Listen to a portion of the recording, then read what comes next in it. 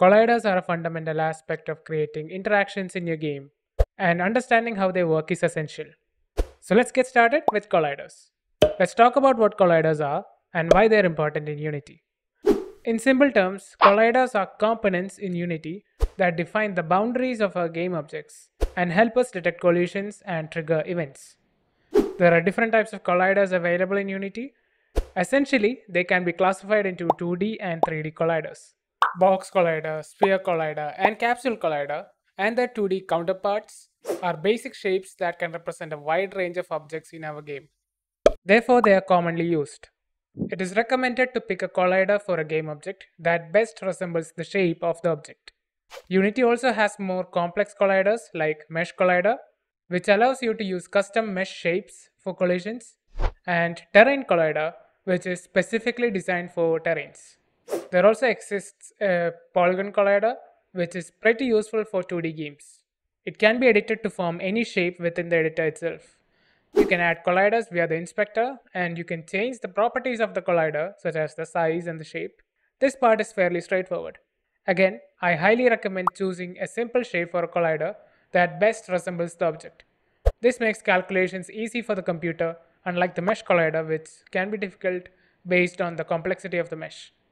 Now let's talk about compound colliders. Compound colliders in Unity allow you to create complex collision shapes by combining multiple simpler colliders into a single compound collider. Instead of using a simple collider shape that matches the entire object's geometry, you can use multiple colliders to approximate the shape more accurately and efficiently. To create a compound collider in Unity, you typically create child game objects and attach separate colliders to each child.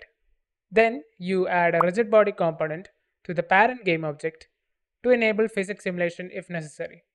The child colliders are automatically combined into a compound collider under the parent game object.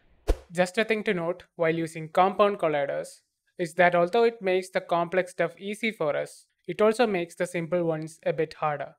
Allow me to elaborate. The physics and the collision detection part is going to be accurate, but let's say you want to do the simple stuff.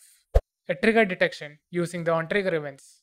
We'll discuss more about that in depth later in the video, but with a compound collider, Unity, for some reason, decided to make sure that each collider would be able to trigger the event separately, and therefore it may be called multiple times in a single frame.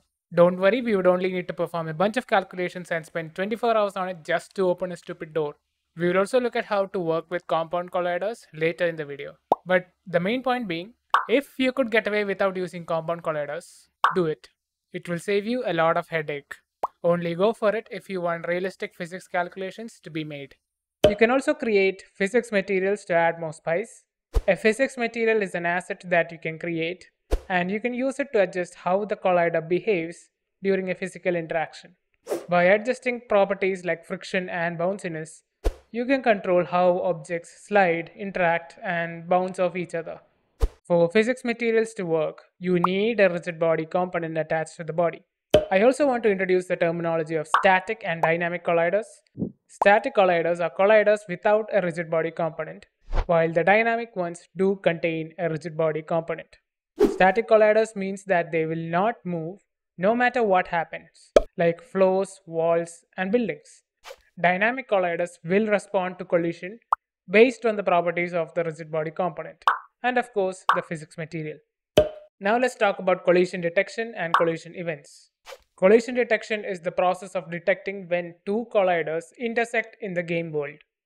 Unity provides built-in collision detection algorithms that work in real time. When a collision happens, Unity throws a batch of collision events. We are talking about OnCollision enter, OnCollision stay, and OnCollision exit. They let you know when a collision starts, hangs around, or decides to peace out. Enter, stay, and exit. And the best part, you can tap into these events to create gameplay logic. OnCollision events have a parameter of type collision. This parameter can be used to get information about the collision, such as the point of impact and of course the collider object. This is really cool. You don't really have to study the syntax. You can simply write onco in your script, and Visual Studio gives you prompts to choose the required function, and it auto-completes it on its own. For OnCollision enter to be called, the colliders must physically collide with each other for the first frame during the current frame. You can use it to detect when a player collides with an obstacle and apply damage, play sound effects or trigger animations, etc. If the collision continues and the colliders keep touching in subsequent frames without separating, the OnCollision stay event will keep on firing. This can be used for continuous interactions, like making a platform move only when the player touches it. When the colliders cease to collide and part ways, the OnCollision exit event jumps in, bidding farewell to the collision journey. An important thing to mention is that for the OnCollision events to be called, at least one of the colliders involved in the collision must have a rigid body or a rigid body 2D component attached. In other words, at least one of the colliders must be dynamic. It's also important to note that the OnCollision events are called on the game object that has the script with the OnCollision function, not on the colliders themselves. If you want to learn more about collision detection, I recommend checking out this video on rigid bodies in Unity because collision detection actually has nothing to do with the colliders themselves. They're controlled by the physics engine, so I highly recommend checking it out. Now we need a way to filter collision detection based on specific conditions. For example, we may want to check if it is specifically the player that is colliding with this object. We will discuss this in just a little bit, but first let's talk about triggers. Triggers are colliders that are designed to detect collisions without causing any physical commotion. Let's say you want to set up an event when your character enters a specific area, or you want to detect when the player grabs a power up or interacts with an object. Triggers are probably the easiest solution to those problems. To turn a collider into a trigger, simply check the isTrigger box and voila! Now they won't physically collide or get in the way of the other colliders. They're all about detection and making things happen without any physical fuss. Unity has 3 trigger events: OnTrigger enter, OnTrigger stay, and OnTrigger exit. OnTrigger enter is called when a collider enters the trigger zone. OnTrigger stay is called each frame a collider stays in the trigger zone, and OnTrigger exit is called when a collider exits the trigger zone. You can use these events to implement specific actions or behaviors, such as opening a door or triggering a cutscene. Unlike collision events, OnTrigger events do not have a parameter of type collision. Instead, they have a parameter of type collider. Because one of the colliders is a trigger, there is no physical collision happening. In most cases, you need to reference the components of the collider that hit the trigger, and that's why the signatures are different. Also, the conditions for the OnTrigger events to be called are the same as the ones of the OnCollision events. In this simple scene, I have a player character and a trigger zone around a door. You can see that this character has a compound collider. I have attached a trigger collider to the door, and I have implemented the OnTrigger enter event in my script. If you are only using a simple collider, then a simple OnTrigger enter and OnTrigger exit event should be enough. But because we are using a compound collider, things are a little bit different. Because compound colliders registers OnCollision and OnTrigger events for each individual collider separately, we would need to use a boolean in this case. Similarly, I can implement the OnTrigger exit event to close the door or perform other actions when the player exits the trigger zone. Just to make sure all of the colliders leave the trigger zone, I used an integer and incremented it on each OnTrigger enter and decremented it on exit, and only closed the door when it becomes 0. This setup needs more tweaking, perhaps a timer. Because I made a compound collider, there exist a lot of bugs just to make a stupid door open and close, especially when you animate the player. It causes colliders to go back in and out, causing all sorts of headaches. Which brings me to what I said earlier in the video. Use compound colliders only when you need to. You can see in this script that I compared the tag of the colliding object to player to ensure that it is indeed the player that entered the zone. There are different ways to filter collisions, and let's discuss some effective methods one by one. Using tags. You can utilize the GameObject.compareTag function to filter different types of game objects. This approach is much faster compared to using the equality operator because this function takes advantage of the fact that Unity stores tag values in a separate data structure, and therefore it is indeed fast, while the other technique involves string operations. And I know that sounds too complicated. Essentially, using the compareTag function is faster in my opinion. Using layers. You can also filter objects using layers. In Unity, layers are internally stored as integers, so they are generally faster than tags. You can check for a layer using the following steps. You need to first create a layer index and use layermask.nameToLayer function to get that integer value of the required layer. Then inside the event, you check if they are the same like this. If you want to check for collisions with multiple layers, you can use a layer mask instead. In this case, you can choose which layers to filter in the inspector and then utilize bit masking and bit shifting operations to check for collisions. These operations are binary operations and are known for their speed and efficiency. Now, when should you choose tags over layers? In my opinion, you should use tags when you prefer a straightforward approach. If you find tags easier to work with, go ahead and use them. However, if using tags causes any performance issues, which can occur if you have a large number of collisions happening simultaneously, you may want to consider using layers for improved performance.